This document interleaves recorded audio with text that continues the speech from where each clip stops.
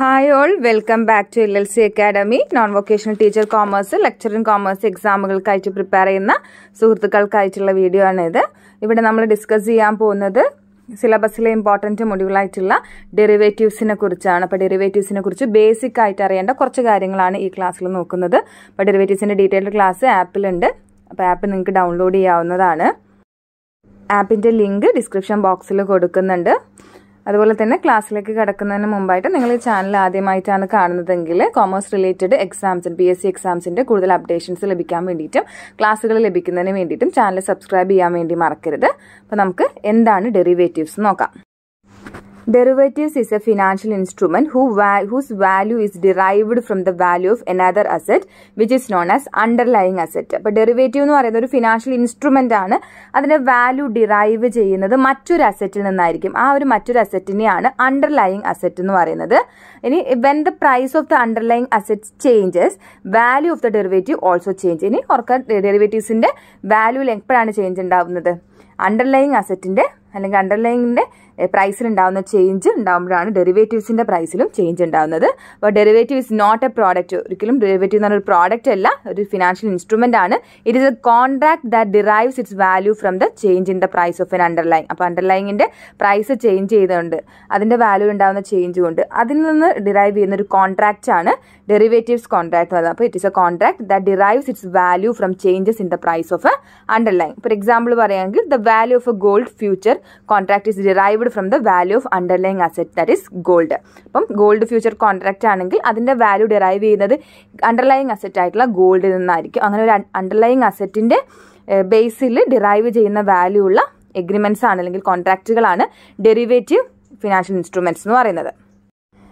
Next നമ്മൾ നോക്കുന്നത് traders in derivative market ആണ്. ഡെറിവേറ്റീവ് മാർക്കറ്റിൽ 3 ടൈപ്പ് ട്രേഡേഴ്സ് ആണ് ഉണ്ടായിരിക്കുക: ഹെഡ്ജേഴ്സ്, സ്പെക്കുലേറ്റേഴ്സ് ആൻഡ് ആർബിട്രേറ്റേഴ്സ്. അതിൽ ഫസ്റ്റ് വൺ ആണ് ഹെഡ്ജേഴ്സ്. അപ്പോൾ hedger is A someone who faces risk associated with price movement of N asset and who uses derivative as A mean of reducing risk. അപ്പോൾ hedger എന്ന് പറയുന്നത് എന്താണ്? Risk face ചെയ്യുന്ന ആളാണ്. അപ്പോൾ ആ പ്രൈസിൽ ഉണ്ടാവുന്ന മൂവ്മെന്റ്സ് കാരണം റിസ്ക് ഫേസ് ചെയ്യുന്ന ഒരാൾ ഡെറിവേറ്റീവ് ഇൻസ്ട്രുമെന്റ് യൂസ് ചെയ്ത് അവരുടെ റിസ്കിനെ ഹെഡ്ജ് ചെയ്യാൻ അല്ലെങ്കിൽ റിസ്കിനെ റിഡ്യൂസ് ചെയ്യാൻ വേണ്ടി ശ്രമിക്കുകയാണെങ്കിൽ അവരെയാണ് ഹെഡ്ജേഴ്സ് എന്ന് പറയുന്നത്. അപ്പോൾ റിസ്ക് ഫേസ് ചെയ്യുന്ന പ്രൈസ് മൂവ്മെന്റുമായി ബന്ധപ്പെട്ട് അസറ്റിന്റെ പ്രൈസ് മൂവ് ചെയ്തുകൊണ്ട് റിസ്ക് അനുഭവപ്പെടുന്ന ആളുകൾ ഡെറിവേറ്റീവ്സ് യൂസ് ചെയ്തുകൊണ്ട് റിസ്കിനെ റെഡ്യൂസ് ചെയ്യുകയാണെങ്കിൽ അവരാണ് hedgers. They provide economic balance to the market. മാർക്കറ്റിൽ ഇക്കണോമിക് ബാലൻസ് പ്രൊവൈഡ് ചെയ്യുന്ന ആളുകളാണ് ഹെഡ്ജേഴ്സ് എന്ന് പറയുന്നത്.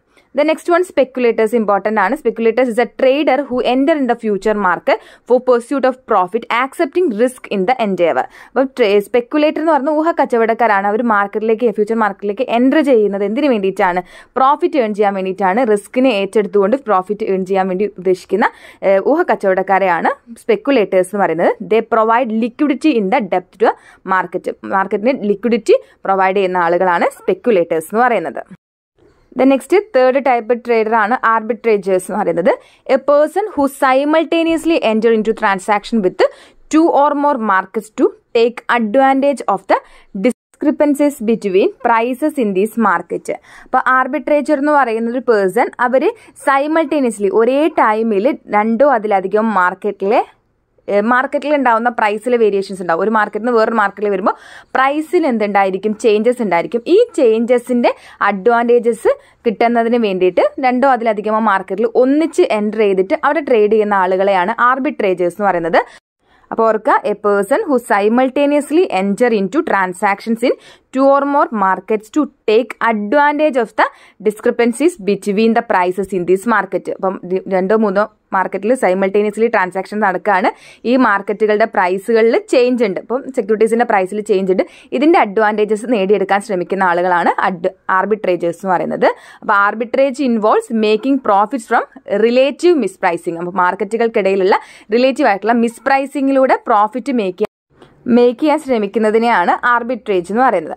അപ്പോൾ arbitrageurs also helps to make market liquid, ensure accurate and uniform pricing and enhance price stability. അപ്പം ആർബിട്രേജേഴ്സ് ഹെൽപ്പ് ചെയ്യുന്ന കാര്യങ്ങളാണ് മാർക്കറ്റിലെ ലിക്വിഡിറ്റി ക്രിയേറ്റ് ചെയ്യാനും യൂണിഫോം ആയിട്ടുള്ള ആക്യുറേറ്റ് പ്രൈസിങ് കൊണ്ടുവരാനും പ്രൈസ് സ്റ്റെബിലിറ്റി ക്രിയേറ്റ് ചെയ്യാനും ഹെൽപ്പ് ചെയ്യുന്നതാണ് ആർബിട്രേജേഴ്സ് എന്ന് പറയുന്നത്.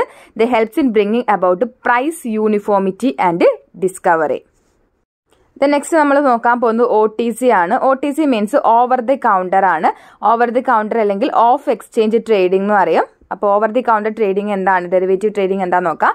Over the counter or of exchange trading is to trade financial instruments such as stocks, bonds, commodities or derivatives directly between two parties without going through an exchange or other intermediary. അപ്പോൾ നമുക്കറിയാം exchange trade എന്ന് പറഞ്ഞാൽ exchange അല്ലെങ്കിൽ intermediaries നടുവിൽ വരുന്ന ട്രേഡാണ്. അപ്പോൾ over the counter എന്ന് പറയുന്നത് സ്റ്റോക്ക് ആണെങ്കിലും ബോണ്ട് ആണെങ്കിലും കമ്മോഡിറ്റീസ് ആണെങ്കിലും ഒക്കെ ഡയറക്ട്ലി രണ്ട് പാർട്ടീസിനിടയിൽ ഡീലിങ്സ് വെക്കുകയാണെങ്കിൽ രണ്ടുപേര് ഒന്നിച്ച് അവർ മാത്രം ഇന്റർമീഡിയറീസോ എക്സ്ചേഞ്ചോ ഇല്ലാതെ ട്രേഡ് നടത്തുവാണെങ്കിൽ അതിനെയാണ് ഓവർ ദി കൗണ്ടർ ട്രേഡിംഗ് എന്ന് പറയുന്നത്. അപ്പോൾ ഇവിടെ എക്സ്ചേഞ്ചോ ഇന്റർമീഡിയറീസോ ഒന്നും ഉണ്ടായിരിക്കില്ല.